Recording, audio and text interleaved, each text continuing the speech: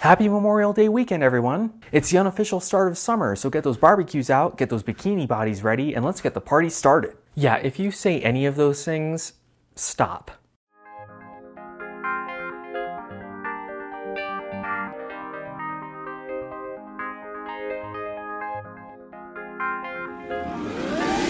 For those of you who follow my channel regularly, you probably know that I'm a veteran. Wait, before you write that comment, hopefully you read the title of this video so you know what I'm about to say next. Don't thank veterans on Memorial Day. Roll credits.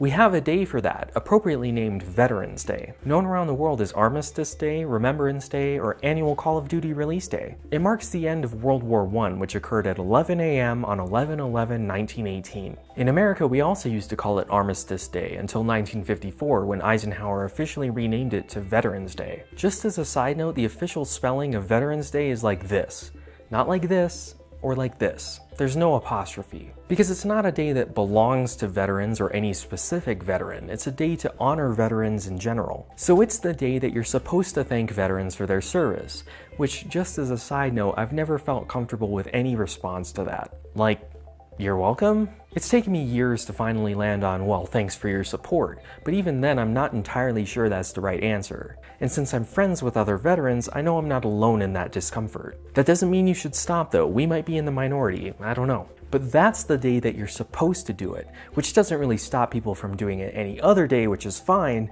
but there's one day a year that you're not supposed to do it. Memorial Day. Because Memorial Day is set aside to remember the fallen. Not those fallen. Really? The bad guy from Transformers 2? Who even remembers that? Sorry, you're not really being specific. Come on, man. No, you come on, man!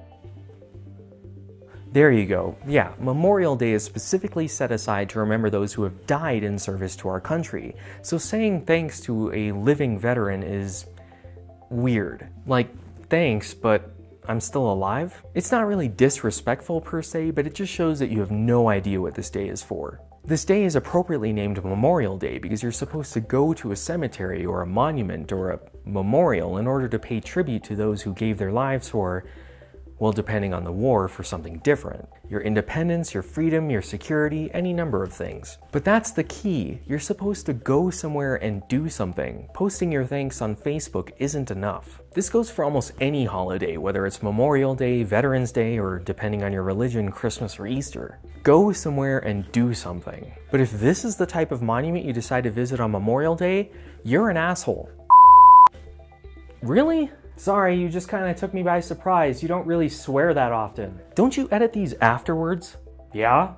Then how did you miss it? Well, how did you hear it?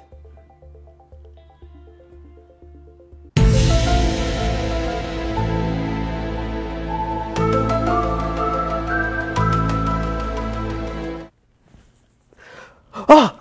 Anyway, this topic seems to come up every once in a while, especially recently because of the removal of Confederate statues. You may have seen this meme pop up in your Facebook feed. There's been several versions of it over the years, so let's address it. Firstly, no, okay? Confederate veterans are not US veterans. In fact, they were pretty much the exact opposite of US veterans. They were separatist rebels who fought against US soldiers. Some might even go so far as to call them traitors. Some people think that the removal of Confederate statues is similar to Germany removing Nazi statues. We're never going to erase the Civil War from our history books, but perhaps it's best not to celebrate and have monuments to this racist, separatist movement from our history. Let's get one thing straight. Saying that they fought for states' rights is a rose-colored perversion of history. Make no mistake, they fought for one state right, the right to keep slaves. The Civil War was not the war to end slavery for the North, but it was the war to keep slavery for the South. You know what, I should probably just make a video specifically on this.